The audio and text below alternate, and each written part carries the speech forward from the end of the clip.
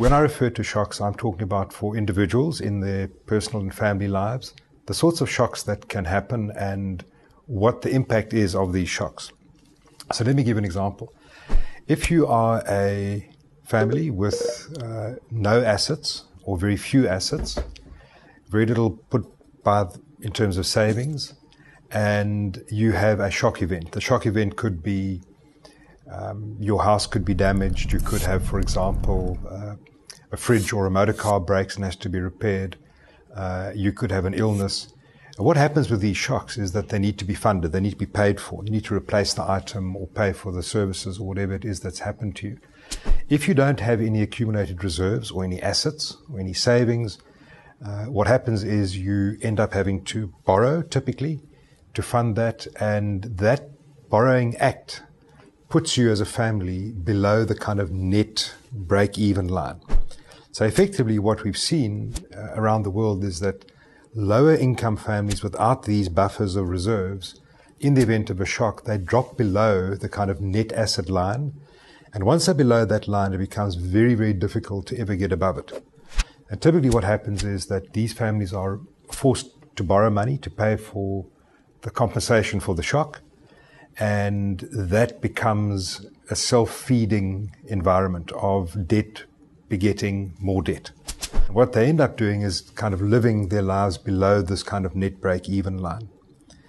If you contrast that with a family that has some assets, has some savings put aside, the same thing happens. The shock event takes place and they will drop into and dip into their reserves and assets. But over time, and it's normally quite a short time, they get back to the same level they were at and then they progress on again.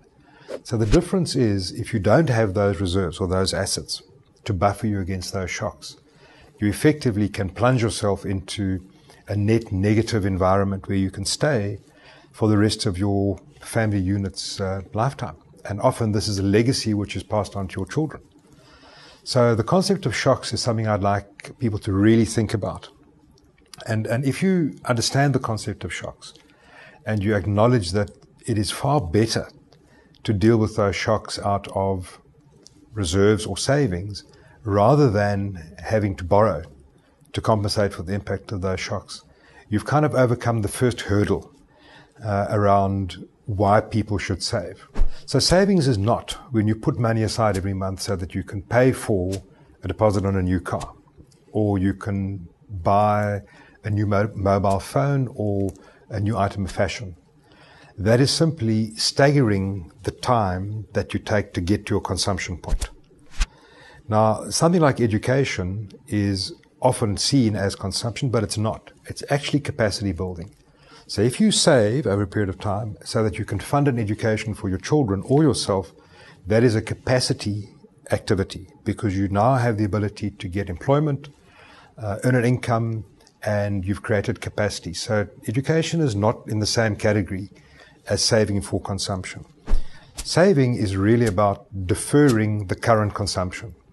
It's about foregoing something, and it's about acknowledging that it's tough, and it is tough.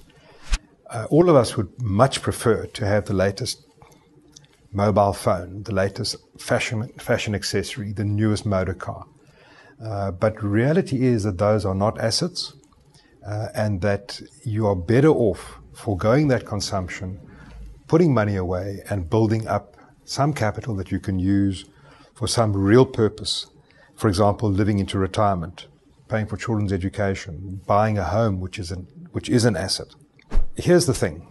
A lot of people will say, I simply can't afford to save. I just don't have enough money. And I believe this is an attitudinal challenge. So there are two types of people. They're the people who will save of their income and spend what is left. And then there are people who will spend and save what is left. And I would argue that the second group are the ones who are the most challenged because there generally is nothing left at the end of the month to save with. And I think that is the danger in that kind of approach, and that doesn't help you deal with the kind of shocks that I referred to a couple of moments ago.